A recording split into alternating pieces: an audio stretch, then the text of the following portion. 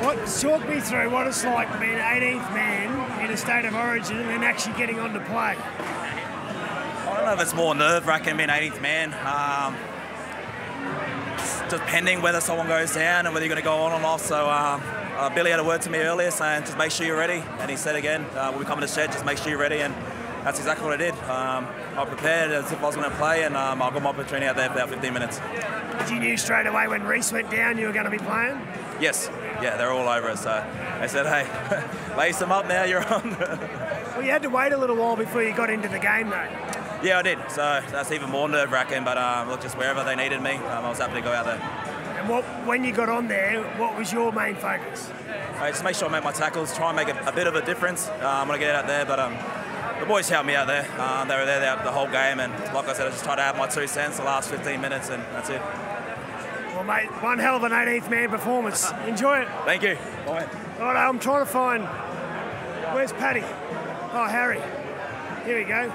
Hello. I've spoken to you. Yeah, you've already got me. Here, Harry. Harry. How are you, mate? How you going? Yeah, good. What about the little Jack Russell there? Yeah, I know. You're like twins. Hey, I'll take that. It was a good sort. Mate, Dozer got 2 tonight. So do you guys, is there a competition between you and him who scores the most points? I think he's definitely winning that. I've only got the one, but yeah, usually he does all the hard work and then we get a bit of reward. But yeah, he got all the chocolates tonight. You came on. Your I guess role is to inject some energy and some speed into the ruck. Was it the case that they were down by one player? Did you see a lot more space than usual? Not really. I think in the first half we were probably doing a lot more defence than we would have liked. I think we had a fair bit of defending on our line, defending our cage. And then that second half, yeah, we didn't get off to a good start, but I sort of just felt my role.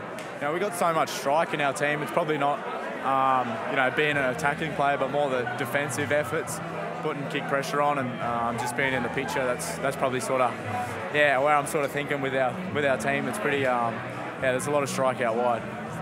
Even though they were down to 12, they still look pretty dangerous to the footy. That Spencer Lenu, he was pretty hard to handle. Yeah, he was hard to handle, Spencer, and Mole, he was really good for him there too. I think, Tommy did a really good job. He's obviously fighting above his weight there, but he did a really good job on him. And yeah, I think they played a lot of footy considering they had a man down. But it was just a case for us to be patient and play our game, and we knew we'd sort of come up with the chocolates. You got to play. You got to back up this week. Yeah, Sunday. So. 5-day turnaround. Yeah, not too bad. But it depends if Belzer wants to give me an RDO or not. But I think it should be right to it's always important to enjoy the win. So what's on tonight? Just a few beers back at the hotel. Yeah, well, I missed the bonding session at the start of the week, so hopefully I can park up next to Alf and enjoy the win. I actually thought the reason why you weren't at training was because you were hungover from the bonding session. No, it was the opposite. I was faking sick to miss it on purpose. All right, mate. I'm going to get Murray. Thanks a lot. Enjoy the win. Will do. Muzza. Hello, mate. Hey, Lockie, how are you, mate? All right. Good win. Hey, talk me through the team song. When did you learn the words? The team song? Yeah. Aye, hippie. Since I was born. Oh, really? Yep. I love Queensland, mate. Yeah. Since day one. No, but Alf's the ringleader of the song, that's all. So, Alf, how are you, mate? How did Murray go today? Half. How come he didn't get a... Good last Tuesday night as well. Hey, hush. Mate, he's chucking me under the bus already. Good win, eh? Yeah. You played a few Origins now. That was a pretty unusual start to a game. Yeah. Obviously, we lost Walshy pretty early, but we had a lot of people saying we had Cobber on the bench there, and everyone's saying what's to go there, and it worked out for us. Billy's a mastermind, he does these things for a reason, and we just believe in him with everything he tells us to do. So yeah. Mate, on the wing there, you would have seen some space. Were you telling them to give you the ball? Yeah, I seen some space, but my legs are a bit too heavy, so sort of let the speed guys in front of us do all the work. Hammer scored 3 tries, and yeah, Cobber was the lead, so they're all good. All right, mate. Enjoy the win. Cheers. Back to you, James.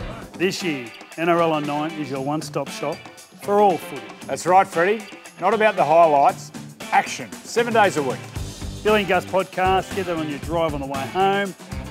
Immortal Behaviour, grab a seat on the couch for that. And of course, my favourite, Freddie in the 8. The best footy brains, the biggest games.